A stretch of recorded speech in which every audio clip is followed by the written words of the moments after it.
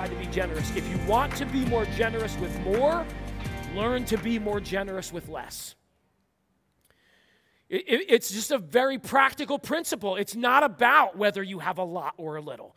It's just a heart issue to say, God, whatever I do have, I want to live open-handed. And honestly, that's the whole point of the message today, that wherever you are in life, however much God has blessed you with or however little right now you're struggling with, and I know that it's hard to make ends meet and make it in New Jersey. Everybody that lives in New Jersey that's thinking about moving out said amen, right? I mean, you know it's hard to do this, right?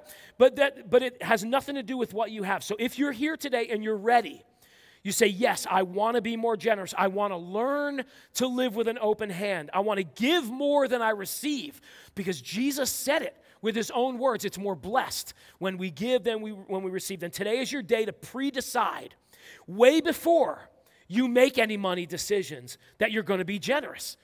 It's a pre-decision. Whether I have a lot, whether I have $1, nothing left over at the end of the week, or $10 or $100 or $1 million, whatever, I'm going to be. Because generosity doesn't happen by accident, and it's not about what you have or you don't have. It's about your heart, and it's about your hands. Everybody get it? You still with me? Okay, you haven't nobody walked out yet? Okay, awesome, okay. So for the last couple of moments that we spend together today, some of you are like, wow, he's going to be short today. This is a miracle. Hold on, I don't know what's going to happen in this last part, okay? My clock says I got 7 minutes before I'm in trouble. Okay, so here, last couple of moments as we talk about pre-deciding to be generous is this: 3 qualities of generous people. I just want to not only share, you will find these consistent in people that you know in your life that are generous.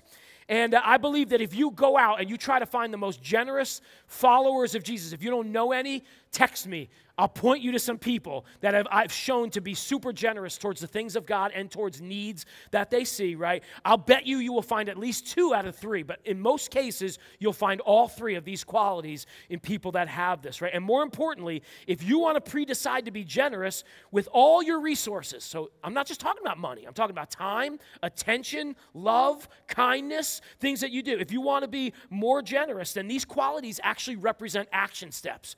Things that you can say today, God, help me to start to do these things, even though it's hard and I'm scared and I don't know what I'm going to do. Help me to put these into place, okay? And so if you're still with me, here we go. Put your seatbelts on because these things have power to greatly change your life, okay? Number 1, first quality, they plan to be generous. Generous people plan to be generous. Remember I said earlier in the message, nobody becomes generous by accident.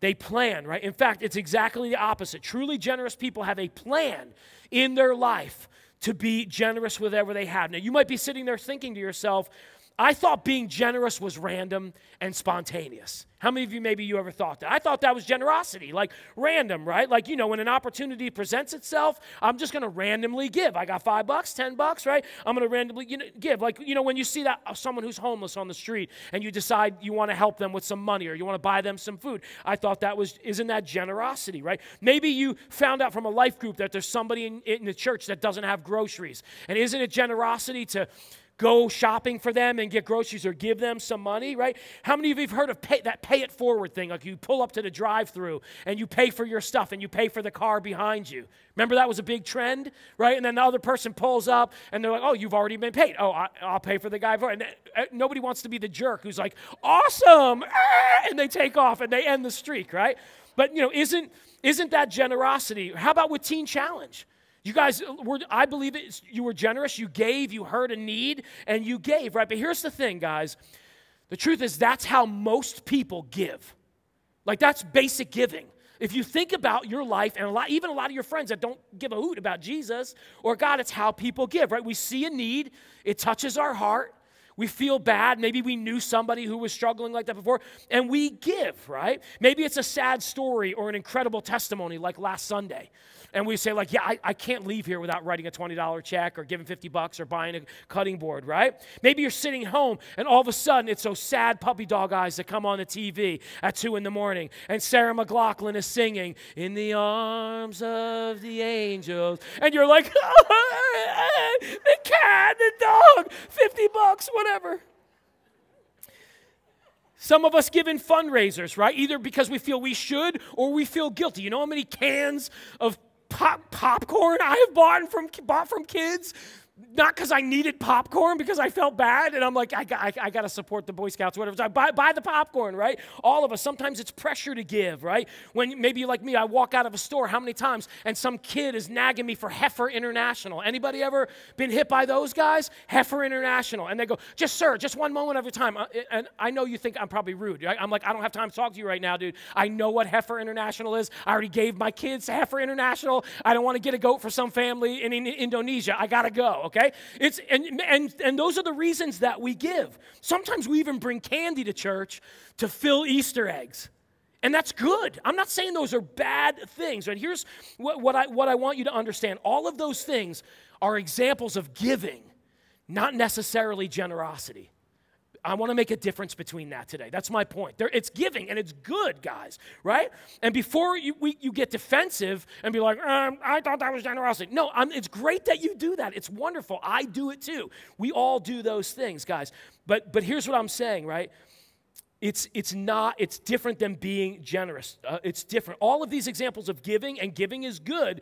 Giving is something we should practice, and it's important that we learn to do that. But the things I mentioned are not examples of true generosity. Here's what I mean.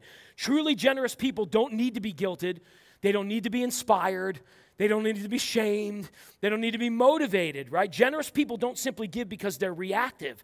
They don't just give because they see a need and respond. Truly generous people have a plan. They've already pre-decided in my life, out of whatever God does for me, I want to give away. I want to be generous, and I'm asking God to do that. Check this out in Isaiah 32:8. Look what it says. It says, but generous people plan to do what is generous, and they stand firm in their generosity. That's right in the Bible. Generous people plan to be generous. According to Isaiah, generous people don't make excuses, right? If I had more, I would give more. When I make a little more money, I'll give more. They don't wait until everything else is taken care of to make sure they have enough for all their wants and needs, and then if I have left over, I give. No, they pre-decide according to a plan. Guys, I know